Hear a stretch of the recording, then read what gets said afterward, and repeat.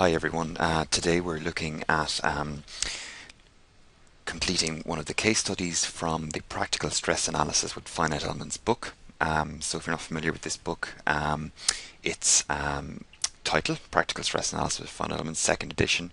The author is Brian MacDonald. The publisher is Last 7 Publishing. The ISBN details are given here. The second edition was published in July 2011 and it's available from Amazon and all good bookshops. So what we're looking at doing today is we're looking at chapter 10 of the book, which presents a number of case studies which try and help you to understand the materials presented in the main body of the book. We're going to be looking today at case study A, which is the most basic of the case studies, which uses truss elements. And we're going to look at trying to solve case study A using the ANSYS finite element software package. So the video is made by myself, Brian MacDonald, from School of Mechanical Engineering in Dublin City University, and some other resources for the Practical Stress Analysis book can be found at this web page here. So let's look at the specifics of case study A then. So case study A is looking at a simple bridge structure, and it's looking at modeling that bridge structure using truss elements. So remember again that truss elements can expand or contract, but they do not model any bending behavior. So they're a very, very basic type of element. In particular here we're looking at two-dimensional truss elements. So we're going to look at one half of this bridge, if you like. So one side of the bridge. And here's what our model is going to essentially look like. We just have to take a look at some of the information we're told about the problem. We're given the various angles in between the truss members that make up the bridge.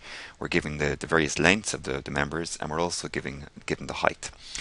So from between knowing the angles and knowing the heights and lengths, we can calculate the length and the coordinates of all the points where the trusses meet and join each other. We're also given the loading that's on the bridge, so we're told that the far left hand side of the bridge has a load of 300 kilonewtons, the far right hand side has a vertical load of 360 kilonewtons, and there's a 320 kilonewton and 350 kilonewton load at various points in the center of the bridge. We're also told that the left hand side of the bridge cannot move, so it's fixed in all degrees of freedom, so it can't move up and it can't move across. The right hand side of the bridge can't move up, but it can move horizontally, so it's free to move in the horizontal direction but cannot move vertically. So if you look through the book and read through case study A, it talks about why various assumptions are made and why we make those assumptions, and I've listed these assumptions here then. So the element type to be used is a 2D truss element. So again, it's the simplest type of element, it's the first type of element we generally look at, and we work our way up from there. Material model, we're going to assume it's a linear elastic model for structural steel, so we're going to assume that loading that is on the bridge does not cause any of the steel that makes up the truss members to yield. So in other words, they stay in their elastic region. So we're told that the Young's modulus is 210 by 10 to the power 9 pascals, or 210 gigapascals. We're given Poisson's ratio at 0.27, and we're told that the yield stress of the steel is 355 megapascals. We don't actually need to enter that usually into our material model, but it's handy just to know that, to check against our results, to ensure that when we get our results, we want to ensure that none of the members have actually exceeded the yield stress, because if that happened, our linear elastic assumption here would not be valid. The geometry for our model is essentially given to us here. We may have to calculate a few things based on the angles and the lengths, but we can work out what all these points are quite easily using basic trigonometry. The mesh, then, we're going to assume that each line here, or each truss member, is divided into one element, and that should always be the case for truss elements. And if you want to see more information on that, if you read the detail of case study A in chapter 10, or if you look at chapter 4 in the book where it talks about truss elements, it'll explain to you why that must be the case. The boundary conditions are going to be applied directly to the nodes, so the left hand end, the node at this point here, and the left hand point of the bridge is going to be held in all degrees of freedom. What that means is it won't be allowed to move in either the horizontal direction or the vertical direction. They know that the extreme right hand end is going to be held in the vertical direction, but it's going to be free to move in the horizontal direction. The loads then are going to be applied to the nodes as shown, so we're going to basically apply a 300 vertical load force here, a 320 kilonewton vertical force to that point, 350 kilonewton force here, and a 360 kilonewton vertical force there, and we need to ensure that they act in the right direction as well. So if our positive vertical axis is actually going up the page, then we may need to enter negative values to get these to go in the correct direction. But we'll cover that when we look at how to specifically do this in ANSYS. Okay, so the next thing I'm going to do is open up ANSYS and then start working our way through this problem. Okay, so I've opened up ANSYS here, and the first thing I want to do, depending on what version of ANSYS you have, we may not have some of these options available, but I'm going to click on the top of the main menu here in Preferences and turn on Structural, because we're not going to be interested in looking at thermal or fluid elements in this case. So that will just turn off all the options to do with the thermal elements and fluid elements and just allow us to pick structural options, and it'll make things a little bit simpler. It's not a necessity, but it just makes things a little bit simpler. Okay, so, and as always with ANSYS, the best strategy to use is to work your way down the menus. Okay, so probably the first thing to do, if you haven't done it already, is to give your file a file name so that you can recover it again if something goes wrong. So probably always go, file, change job name. In this case, I've called it case study A, and just maybe save that so that you have a saved copy in case something goes wrong. Okay, so the first thing we're going to do is open up the preprocessor. And again, as I said, with ANSYS, the thing to do is to work your way down the menu. And if you look at the way the book is structured as well, you'll see that the choices in the book are given various chapters. So chapter 4 is all about element type, chapter 5 is about material properties, and then chapter 6, I think, is about modeling and meshing and so on, and boundary conditions. So the book follows more or less the same procedure that we're going to go through here. Okay, so getting back to case study A then, if you may remember, the first thing that we said is that we're going to use a 2D truss element. So we need to find that in ANSYS. So we click on element type and we click on add, edit, delete, and we get the element type dialog box comes up. And in that we're going to click on add. And here we get a list of the various element types available to us. So again, the book would more or less follow this type of structure here, where the book starts off with links, which are also known as trusses, beam elements, pipe elements, solids, shells, and so on, and more complicated types of elements like contact down the bottom. So here we're only interested in link elements, and we're going to pick the simplest element, which is a 2D spar, so element type number 1 there. So we go OK to that, and we see that element type number 1 is link 1. In this, a lot of the time we'll always check the options for the element. In this case, this element doesn't have any options, so we don't need to bother with that. Okay, so we just close down the element type box then. And then we can also close down the element type submenu. The next thing we have down here is real constants. It's the next item down, working our way down the menu. So we need to add a real constant to that element. So what the real constant is in this case is it defines the cross-sectional area of the element. Okay, so it's you're defining some of the element properties whenever you change the real constants.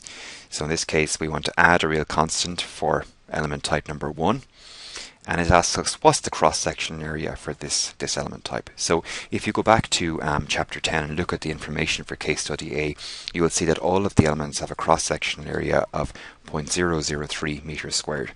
So we're just going to enter 0.003 in there and click on OK, and you'll see that set 1, real constant set 1, has been defined for element type number 1. Okay, so we can now close down the real constant submenu. And the next menu then is material properties. So if we go down to material models here, it'll bring us up the define material model behavior box. Again, we're looking for a structural material, and we're looking for a linear, elastic, and isotropic. So we're talking about using an isotropic material model, so it's got the same properties in all directions. Okay, simplest type of material model. And it asks us for EX, which is Young's modulus in the X direction, or in all directions in this case, because we're only looking at an isotropic material.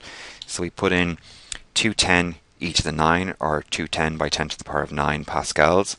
And then it asks us for Poisson's ratio. So PR stands for Poisson's ratio between the X and Y directions.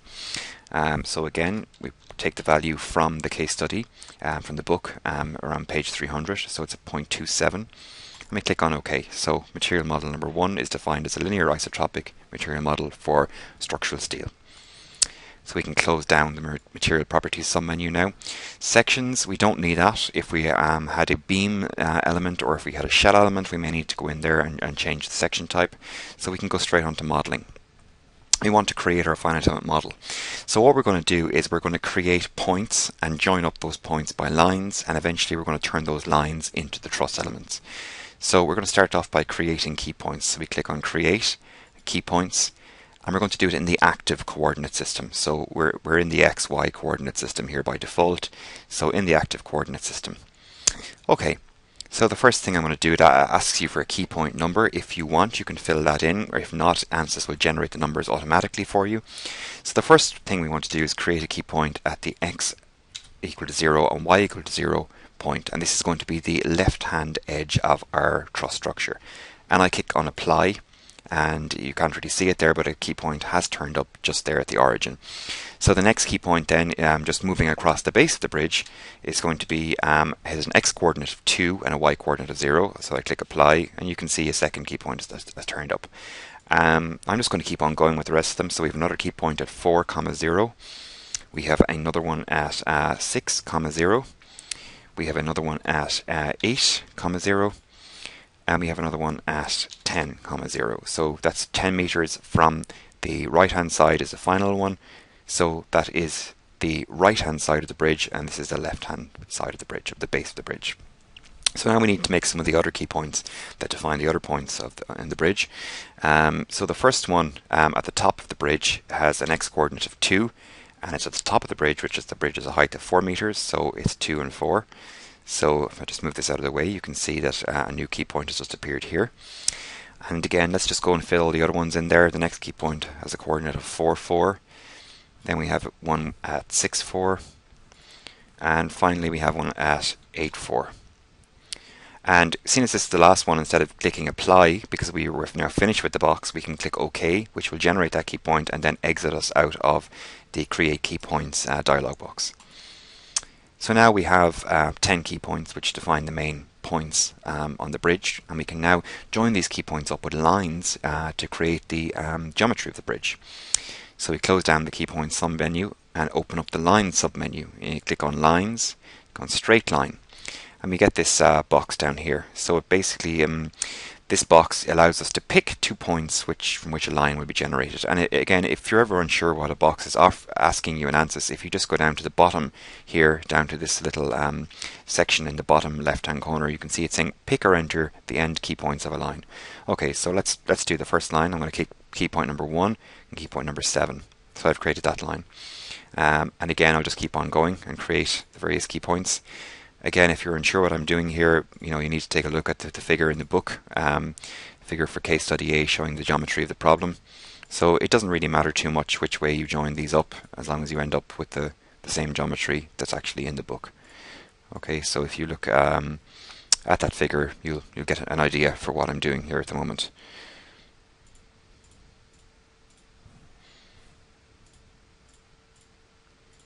Okay, and then the final one is that. Okay, so that, if you compare that to the figure in the book, you'll see that we've more or less created the same geometry. Okay, so we can click OK because we're finished with that. So now I have lines joining up all the key points.